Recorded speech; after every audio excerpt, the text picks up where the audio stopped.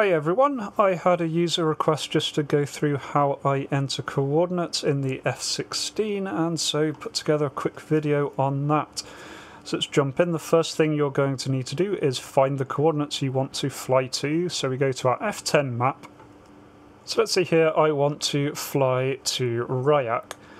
The easiest way to do this is actually to hold left alt and click, and it pops up this little window. I wasn't aware of this, so thank you to the commenter who told me about this. Now what this gives you is a series of coordinates, and nicely if you go back into the F1 view, this stays up. Now in order to enter this, what we're going to need to do is enter the latitude, longitude, decimal, minutes format. The fourth one down here is the one that the F-16 particularly uses. So with that up, we then click on STPT, or button 4 on our upfront controller, to enter the steer point data. So if we don't have any steer points currently selected, then this will default to 1 and will be blank. In this particular free flight, I have a whole load of steer points currently entered. So let's say I want to edit one. Let's go down and say let's edit steer point 2. So I push 2, see that being filled in, press enter. That is now set for waypoint 2.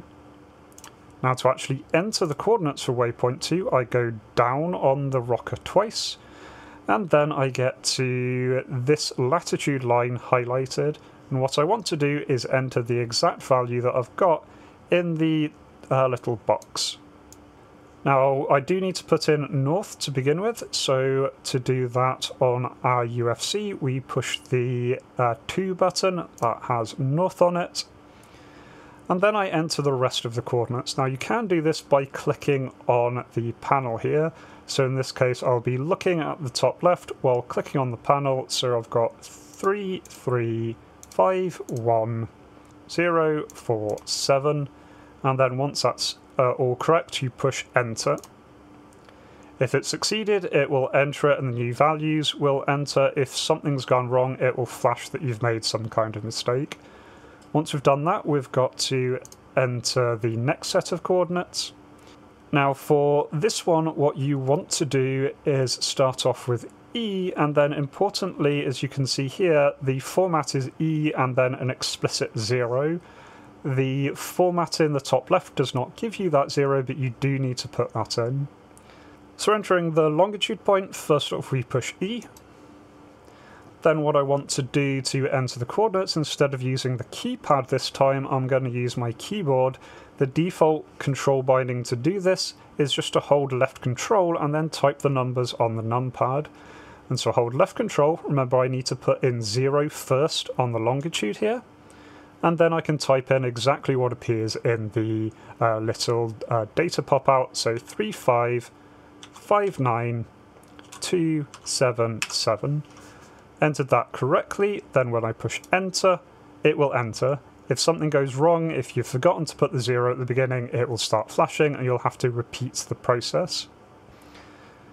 And then finally, what we can do is enter the elevation. This nice little pop-up window here gives you the elevation in meters and feet, and so the F-16 here takes its meter elevations in feet. So once again I can do the same thing, hold left control and then 2976. And then enter once more. Now that's put in the new coordinates. As you may have seen there, when I did that, this selected waypoint has moved. Waypoint 2 is now sat over Ryak. Bit hard to see in the sun, but there it is over there. That is where Ryak is, so I can now fly to that and use that as a waypoint from here on out.